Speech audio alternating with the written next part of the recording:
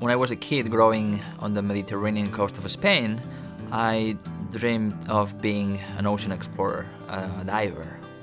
And I started studying marine biology, and I realized that what I was seeing underwater was not the same thing that I saw on Cousteau's movies. And I thought that the Mediterranean was just a poor sea. But then one day, I jumped in a marine reserve that had been protected for 10 years.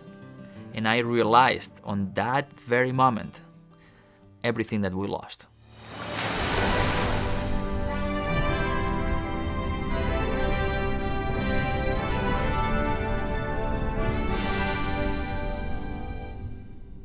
After 10 years doing research in degraded environments, I decided that I didn't want to get depressed anymore. So with National Geographic, we conducted 2 expeditions in 2005 and 2007 to the Northern Line Islands. And there we visited the series of islands from inhabited to uninhabited and pristine. And that trip was like going back in time. We were able to see what the ocean was like 50 years ago, 100 years ago, 500 years ago.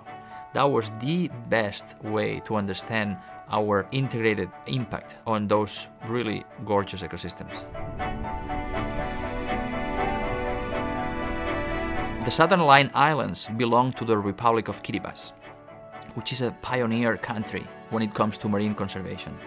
They have protected one of their archipelagos, the Phoenix Islands Protected Area.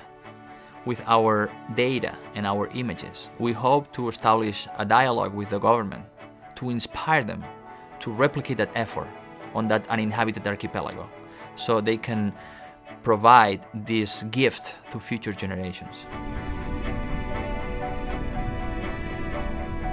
We are a team of 12 scientists and 5 media, including photographers and videographers.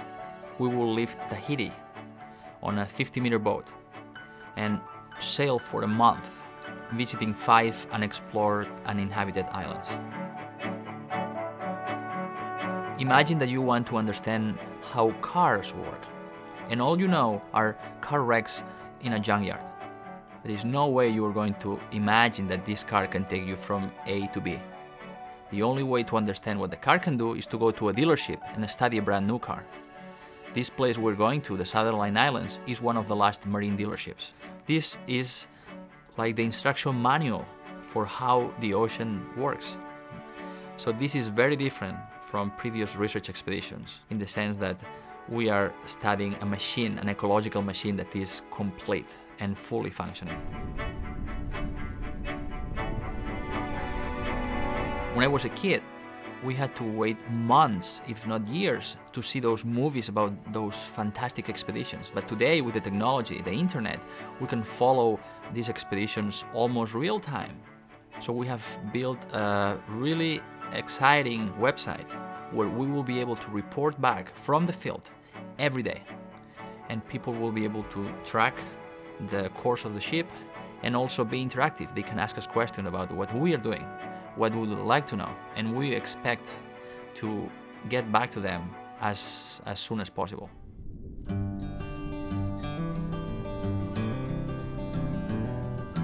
One of our biggest hopes is to inspire ocean lovers and people who don't know that they are ocean lovers yet to be stewards of our ocean planet and bring more people and convince their policymakers to replicate these success stories, to increase the number of protected areas in the ocean so that at least the ocean is as protected as the land.